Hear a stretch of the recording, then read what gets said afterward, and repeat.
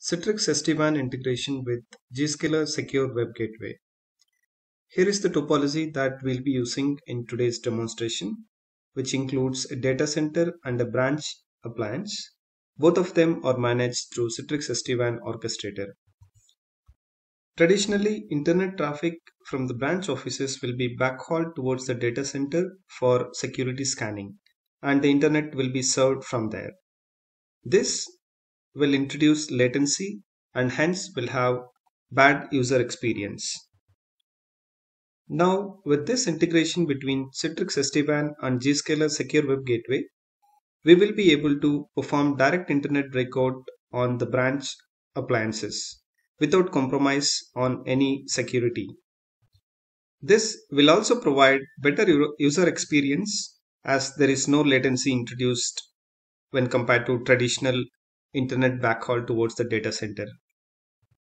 With this integration, the branch appliance will be establishing IPsec tunnel towards Zscaler cloud, and the internet traffic will be forwarded through the tunnel towards the Zscaler cloud, and from there the internet will be served.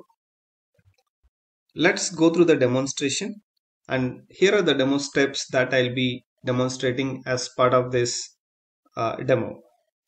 First, we'll be configuring Zscaler delivery service on Orchestrator, and we will be adding a route on this particular branch site in order to route all the internet traffic through Zscaler delivery service. We will try validating IPsec tunnel establishment from the branch device towards the Zscaler cloud, and we'll configure filter policies on Zscaler to block some of the categories and try to send traffic and check if the firewall policies or Zscaler filter policies are applied as per the policy definition and the traffic is being redirected from the branch office towards the secure web gateway. Here is the Orchestrator Dashboard where I have two sites, one in US and the branch site is in London. And as we can see, we have a virtual path up and running between these two sites.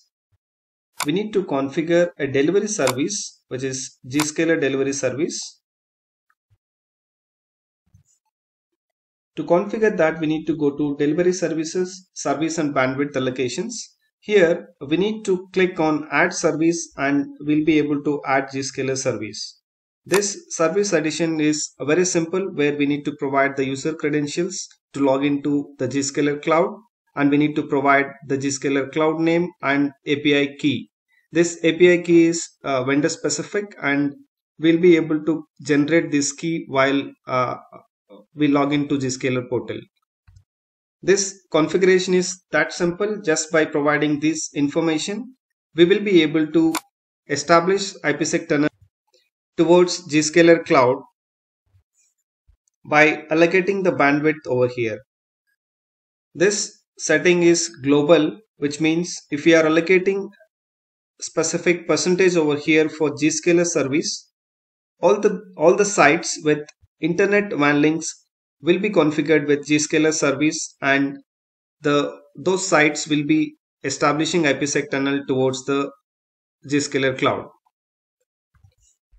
If we don't want to enable this globally across all the sites, we can just define Zscaler delivery service and we can go to the specific site and configure this delivery service by going to the WAN link configuration and click on this, and we'll be able to select the service type as link specific, and we can add Zscaler delivery service here. Once after selecting Zscaler service, we'll be able to allocate the bandwidth that we wanted to allocate for this Zscaler delivery service and click on done, and we'll be able to configure site specific bandwidth allocation so that only this particular site will be able to establish IPsec tunnel towards Zscaler cloud.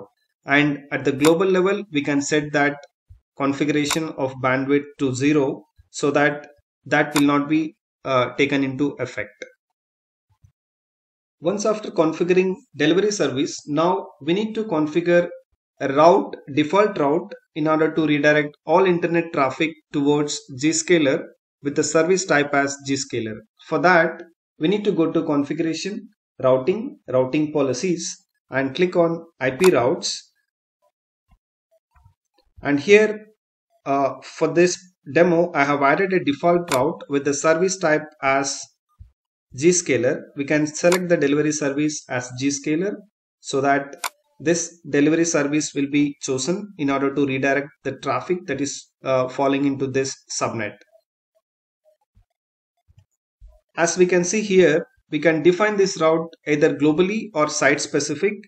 Now I have configured this route on branch 2, which is the branch appliance, which is site specific default route with the delivery service as Zscaler, which means the traffic which is falling into this destination network, by default the internet traffic, will be using Zscaler service at branch appliance. So with this route definition, we are saying that any internet traffic should be going through Zscaler delivery service, and it will be using the IPsec tunnel that we have established towards the Zscaler cloud. That's about the configuration. Once after configuring delivery service and routing information, then we can just go ahead and deploy the configuration, deploy and activate the configuration. After activating the configuration, we can go to reports, real-time statistics in order to check the tunnel establishment from the branch side towards the Zscaler. We can go to real-time statistics and select IPsec tunnels and select the branch on which we wanted to retrieve the tunnel status, and click on retrieve latest data so that we'll get the stats from that branch appliance on the orchestrator. So here we can see that the Zscaler IPsec tunnel with the service type as intranet is shown as good over here. Here we can see that we have two tunnels that got established towards Zscaler from the branch appliance. So what does these two tunnels mean?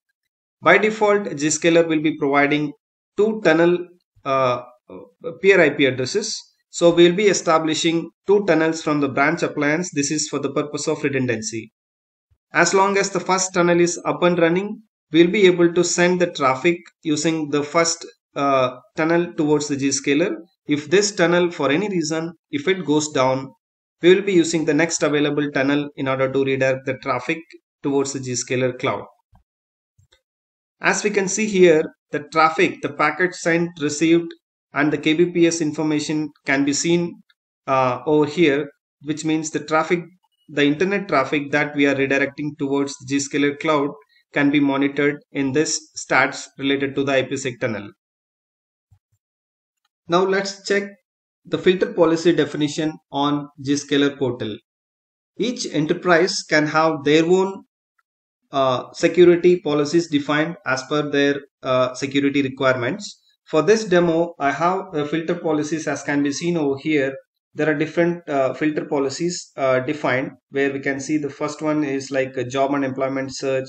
The other one is the adult categories, and also we can see that other entertainment stuff has been blocked. And we can also see that the finance, news and media is also blocked as one of the category over here.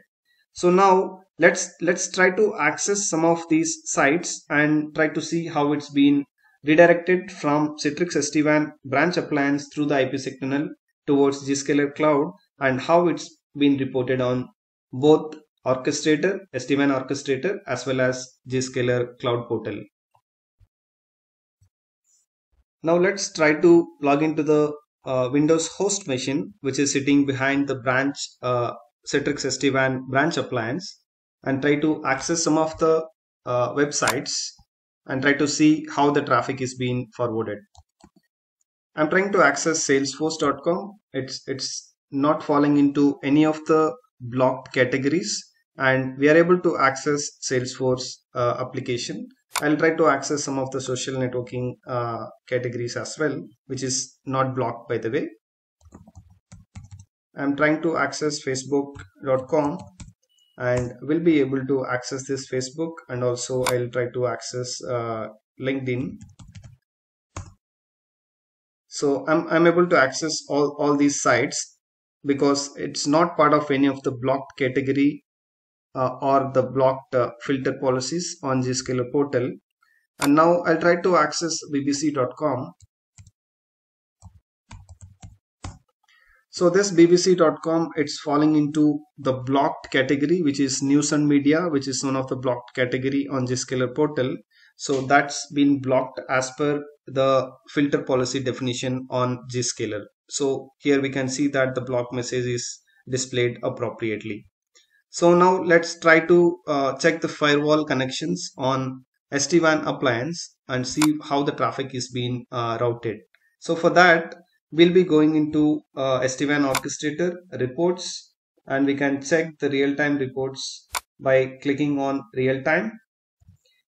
We can get the filter firewall connections. For that, we need to click on firewall connections and select the branch appliance and retrieve latest data. Here we can see the applications that we have tried accessing. Let's filter by the name.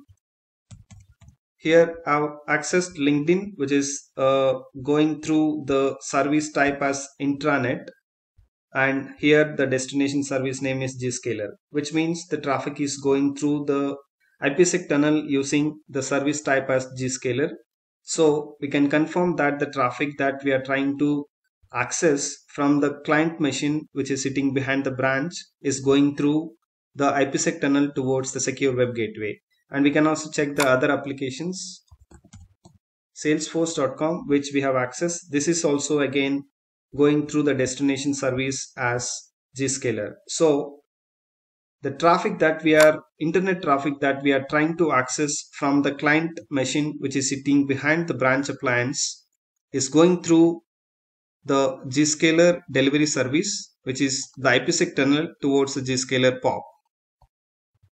Now let's try to check this on Zscaler portal dashboard. Here we can see that the applications that we have tried accessing, like Facebook, Twitter, like it was accessed earlier, LinkedIn and Facebook, these are the applications that we have accessed, and it's been reported on Zscaler dashboard as well.